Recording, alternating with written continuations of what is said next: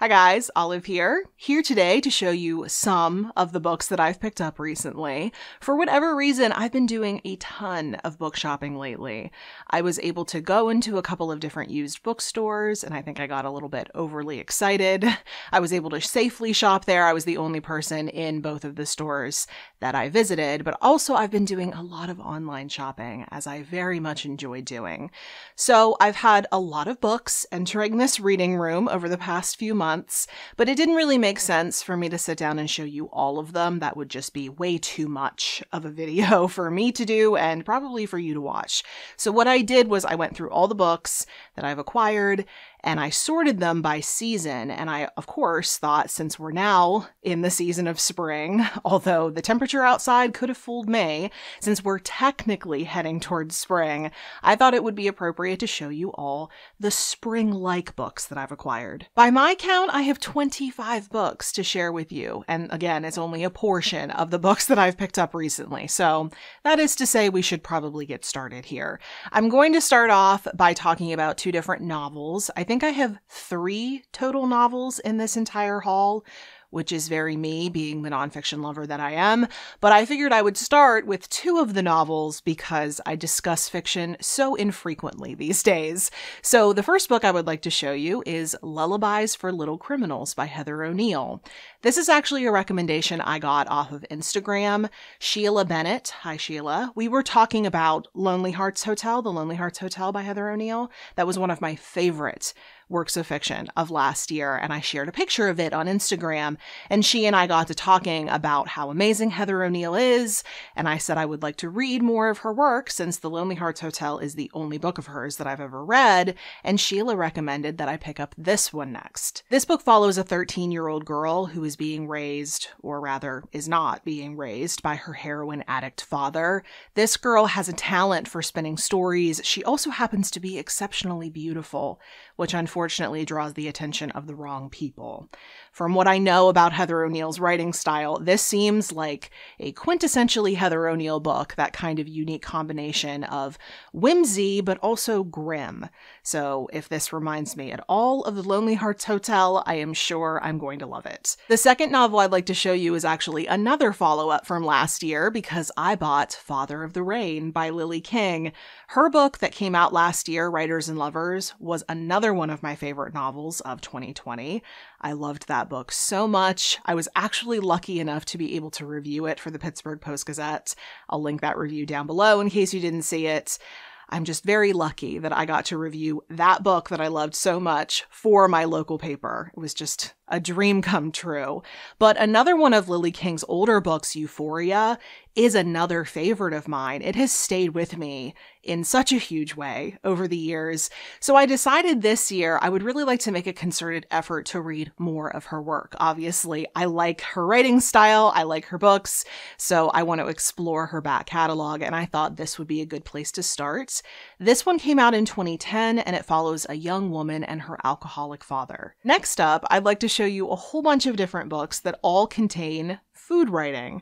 I don't really know why, but I've been super interested in food writing lately. A lot of different books that contain food writing have caught my eye. I've been buying them, and for reasons that I can't fully articulate, they seemed appropriate for the springtime. So I thought I'd show them in this haul, and the first one I want to show you is a memoir. It is called Lunch in Paris, a love story with recipes by Elizabeth Bard. This book was on clearance on Barnes & Noble's website. I was there buying a gift for someone, and I saw this one at a very low price, and so it somehow just made its way into my basket. This book is a mixture of memoir and food writing. It was written by an American journalist, and her story is that she went to France, she went to Paris on a weekend trip, and while she was there, she had lunch with a handsome Frenchman, and then just never left France after that. So this book is her love story with that Frenchman, but also with French cuisine in general, hence why there are recipes in here. And the next book I picked up also has recipes in it. It's called Chronicles of a Radical Hag by Lorna Landvik, and I will freely admit that yes, I did buy this book because of the title. This book takes place in the aftermath of the death of a small town newspaper columnist. Our main character in this book is the publisher publisher of that paper, and she steps in after this death in order to start reprinting some of this columnist's old columns. They want to have something to fill the space, and they want to figure out what they're doing with the paper next, but until that point, they're reprinting old work. Well, through the process of reprinting these old columns, it seems like our main character starts to gain insight into that columnist's life and background. It seems like some old small town secrets might be revealed by those old columns. This book seemed like part Gilmore Girls, part Dear Sugar, and part Ruth Reichl. And for those reasons, I had to have it. I just realized that earlier in this haul video, I lied to you because I said there were only 3 novels in this haul, when actually there are 4. Because speaking of Ruth Reichl, I happened to find a really nice looking copy of her novel, Delicious. I think I got confused because this is a novel, but I think it's at least semi-autobiographical. It follows a young woman who moves to New York to take a job at a famous food magazine, and then while she's working there, she discovers a foodie mystery. Obviously, it draws inspiration from Ruth Reichl's own life, since she was the editor of Gourmet magazine for many years. But I have heard some mixed reviews of this one. I think I'm going to hold off on reading this one until I've read more of her nonfiction, which is an area that I've been wanting to explore more. I've read barely any of her nonfiction.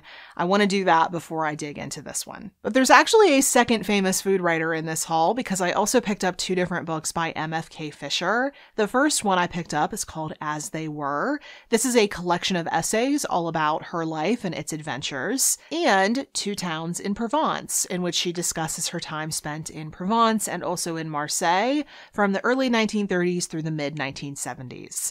I shamefully have never read any MFK Fisher. I really feel like that needs to change, and I was hoping that picking up 2 new works of hers would motivate me to do so. But since we're talking about France, I'll say that I also picked up The Botanist and the Vintner, How Wine Was Saved for the World by Christy Campbell. This is a work of nonfiction that tells the story of this botanist who was sent to southeastern France in the 1860s because there were these mysterious microscopic yellow insects that were destroying grapevines and therefore crippling the wine industry.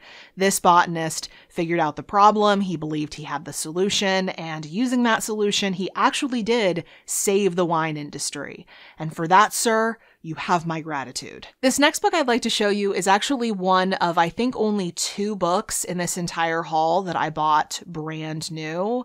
I typically don't buy brand new books. It has to be something really special for me to pay full cover price, but I saw a review of this next one in the New York Times, and I just had to get my hands on it after reading that review. It's called The Book of Difficult Fruit by Kate Lebo. This is an essay collection. It's a collection of 26 essays, one for every letter of the alphabet, and each letter stands for a different fruit. This book apparently combines natural, cultural, personal, and medical history, which I don't even know what that kind of combination would look like, but it sounds absolutely fascinating. I am already in the middle of a 5-star prediction project, but if I were just starting from scratch and creating an all-new list, this book would definitely be on there. And continuing with the rather subtle trend in this haul video, going from talking about more general food writing into talking about more specific food items in books, I also picked up Milk by Mark Kurlansky. This is a Mark Kurlansky book, so of course it's a microhistory, but it's actually about more than just cow's milk, as the container of milk on the cover might imply. It's actually about humans consuming the milk of other mammals in general, so other domesticated creatures as well. I have a little bit of a mixed history with microhistory. I'm always intrigued by their concepts, but I find in their execution that they're more surface level than I would like. I like books to be a little bit more thorough, but I have always been interested in reading this one. I know I put it on a TBR about 100 million years ago, but it was a library book and it had to go back to the library before I finished it, so I decided to just go ahead and get my own copy. I also picked up a book about another ingredient that that just so happens to double as my name. I picked up Olive Odyssey, Searching for the Secrets of the Fruit That Seduced the World by Julie Angus. This book is essentially a biography of the olive, and this author traveled across the Mediterranean researching this book. And I did not just pick this book up because it has my name plastered across the top of it. I'm actually really interested in olives. Ironically enough, I don't eat them. I don't really like them. But regardless, I will be very happy to learn more about my namesake. But also I should mention that this is a Greystone book. Greystone, the publisher Greystone. I absolutely love them. They are one of my favorite publishers. I've been lucky enough to develop a really good relationship with them over the years because pretty much everything they put out there I love. It's directly up my alley and it always hits the mark for me. Their books are just incredible. And the other day I got the urge randomly to start looking through their older catalogs of books to see what books they've published in previous years because I think the chances are good that I will love them.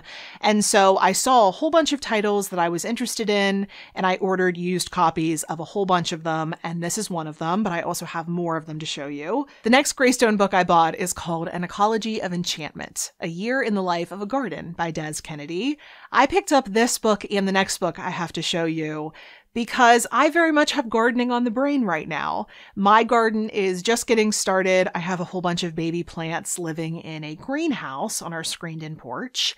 And when it is warm enough, which I'm hoping is very, very soon, I will transplant them into some raised beds. So I'm definitely in that mood. I definitely would love to read more about gardening because I'm still very much an amateur, but I'm finding that I really love it. And like I said, this next book also has to do with gardening. It's called My Natural History, The Evolution of a Gardener by Lisa Primo. This book is all about the author's lifelong passion for gardening. Like I said, I do want to read more about gardening, and this one is extremely short, so I'm wondering if I should actually read this one the same weekend that I transplant those seedlings. The next Greystone book I would like to show you is called Trauma Farm, A Rebel History of Rural Life by Brian Brett. This book seems to be both a memoir, but also a collection of discussions about farming in general. At the time the author wrote this book, he had been running his own small farm for the past 18 years. So it seems like he talks about that experience and also compares that experience against big agribusiness. Let's just say that even though I live in a city right now, I am familiar with rural life. I lived on a farm very briefly. I am a Pennsylvania girl through and through. Don't let the elocution fool you. I am much more comfortable at a farmer's market than I am at an art museum. So I'm very intrigued by this book. And then the last Greystone book that I have to show you in this haul, it's actually not the last Greystone book I bought. I bought a bunch more, but some of them I feel are more appropriate for other seasons. So I will save those for future haul videos.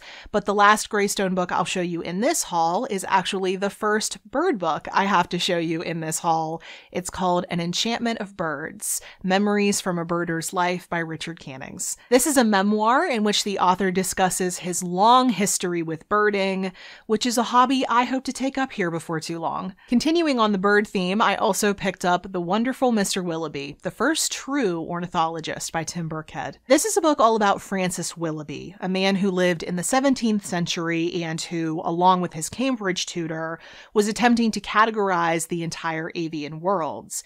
But unfortunately, he died before their joint project could be completed and then published.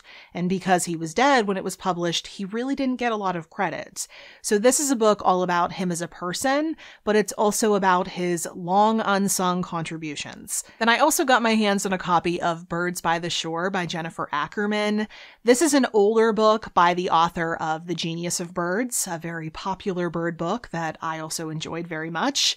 The publisher reissued this book with a gorgeous new cover after the success of The Genius of Birds, and I wanted to get my own copy of it. It's all about shorebirds and seabirds, as you can probably guess. And while I don't have any plans myself to go to the beach this summer, because I personally still think it's a good idea to stay away from people a little bit longer, maybe I can pretend I'm there if I read this book and put on some beach ambient noise. And then the second book in this haul that I bought, brand spanking new, is called A World on the Wing, The Global Odyssey of Migratory Birds by Scott Weidensaul. Now, just looking at this cover, It doesn't look or seem much different than just your average bird book. I certainly have read about migration in a number of different bird books. I own a ton of books on specifically migration that I haven't yet read. So this wouldn't have been a book that I rushed to go purchase brand new. I probably would have waited until I could find a remaindered copy of this book or a used copy. But I heard such extraordinary things about this book. People have just raved about it. So I decided it was worth it to just buy it new. And then the last bird book I have to show you in this haul is one that I found when I was at a used bookstore in the greater Pittsburgh area. I was shopping there by appointment. And when I saw this book, I nearly screamed because I've never even heard of it before, and it looks so amazing. It's called All About Birds, a short illustrated history of ornithology by Valerie Chancegod. This is a gorgeous book from Princeton University Press, and it has illustrations on basically every single page, and it just tells the history of the field of ornithology. I am so excited that I found this. I am so thrilled to own this book now. This book alone was worth that trip. But while I was in that exact same store, I also came across this really cute little natural history book called Into the Porcupine Cave and Other Odysseys, Adventures of an Occasional Naturalist by William W. Warner. And this is a collection of essays all about different animal encounters this author has had beginning in the 1930s. And it just seemed so lovely, so charming, and I had to bring it home with me. Another natural history book I picked up is called The Wood for the Trees, One Man's Long View of Nature by Richard Fortey. This author is a scientist, and when he retired, he bought 4 acres of woodland in England. And this book is essentially a portrait of his time spent there. We get to experience all 4 seasons in this area. We get to experience the wildlife and the history of the area. And I, for one, cannot wait to travel there in book form. Another work of natural history I also picked up, His Imperial Majesty, A Natural History of the Purple Emperor by Matthew Oates.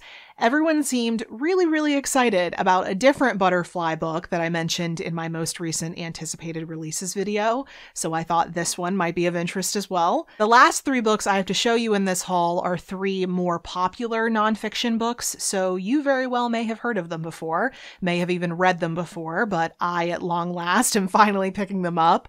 The first of those 3 is a memoir, and it's called Unbowed by Wangari Maathai. The author of this memoir won the Nobel Peace Prize. She established the Green Belt movement in 1977, and she served as both a minister and a member of parliament in the Kenyan government.